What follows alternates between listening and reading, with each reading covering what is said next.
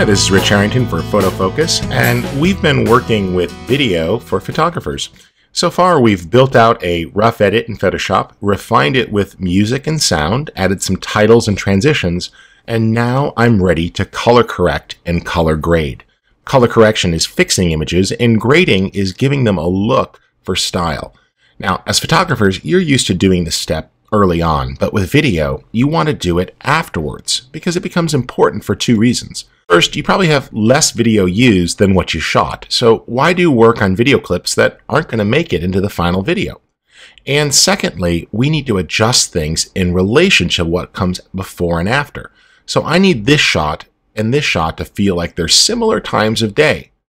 But then as we're moving forward and it's starting to become night, I want to start to indicate that by getting these two shots to come a little bit closer in appearance. And then once we're on the street, I want to get nice consistent blacks between these shots. Well, let's go ahead and color grade and color correct.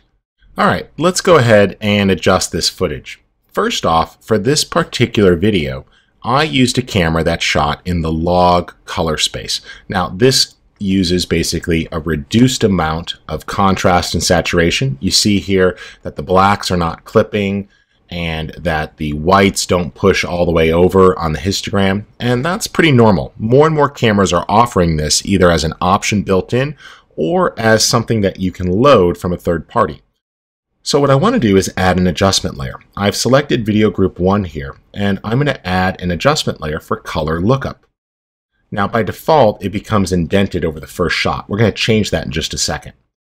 I'll choose to load a lookup table, and on my Creative Cloud Files folder, this is a folder where you can easily sync things between different computers that's included with your Creative Cloud membership, I've stored some lookup tables, including one specifically for my Blackmagic camera.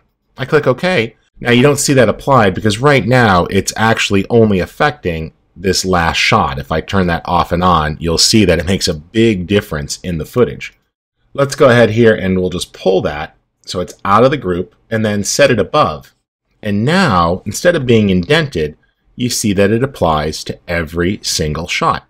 So this makes it easier to apply that adjustment afterwards to expand the color. Alright, let's start at the beginning here and we'll make a simple levels adjustment. Clicking the levels button, I can do things like lower the output value of the white if I want to make that shot a bit darker, and move the middle slider there to improve gamma, or pull the black input slider in for some contrast. That's looking pretty good. I'll toggle that off and on. You could see the before and after.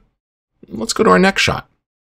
In this case, I want to make a curves adjustment, and you can use whatever type of adjustment works for you. I like the on image tool, which makes it really simple to pull on a point on the frame. So there I'm lowering the sky a bit, but then I want to lift up the skin tones.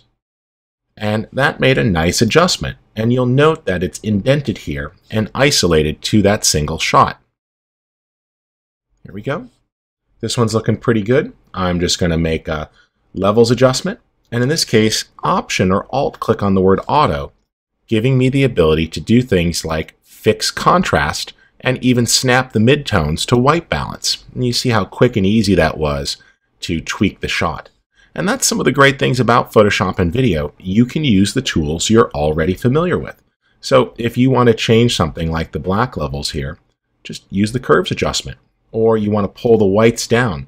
The on-image tool there makes it really easy to go after the different areas and refine the look of that color correction. Alright, I like that there. Let's just quickly finish this out. That's feeling pretty good. I'll do curves adjustment, and that Option or Alt click on Auto gives you the same cool automatic adjustments. So you could snap neutral midtones there to remove any sort of color cast. Or remember, take advantage of the eyedroppers yourself to go in and manually set things like white balance and neutral gray.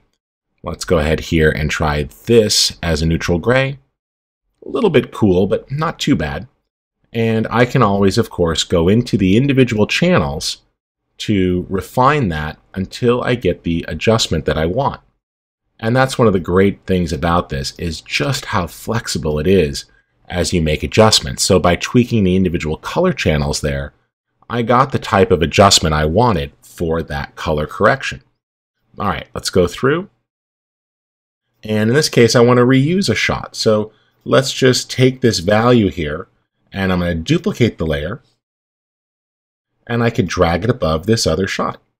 But we need to tell it to go ahead and group with previous. So I just need to click this button here, and it indents. That way it's only applied to that next shot. That's looking pretty good. I'm just going to refine that a bit. We'll lift that up, and let's readjust the black point. Find something nice and dark in the scene. That's looking pretty good. So you see how easy that is to refine your adjustments as you go through. And let's finish out our last shot here. That's looking pretty close. I'll do a curves adjustment with auto, and we'll let that snap a bit, and I like that. So you see how easy it is to use any of the adjustments you're used to using to go ahead and color correct the individual shots. Plus, you can add an overall adjustment, such as a color lookup table. And remember, those color lookup tables can also do things like add style. So you'll find all sorts of film stocks if you want to simulate looks like Fuji film stock or Kodak film stock. And that's going to give it just an overall look that takes on a bit more filmic type properties. And you'll find presets in here for all sorts of things like time of day or styles. There's a nice soft warming look, and you see how that affects the shots. And remember, the cool thing is thanks to third parties, you can load up things and grab other LUTs. Like here are some lookup tables for things like Instagram type looks. And I can go ahead and apply the Hefe look. And there it is applied to my shot. Remember, if you do this and you've selected it, you're going to want to ungroup that so it does not apply to just a single shot. And now that's applied across the board.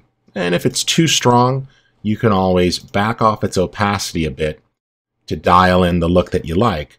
But I'm happy with that overall look. I've got a cool feel. I wanted really rich dark blacks, and I've got the great glow of the city lights, and I'm very happy with the end results. At this point, I'm going to save my work, file save, and it's captured.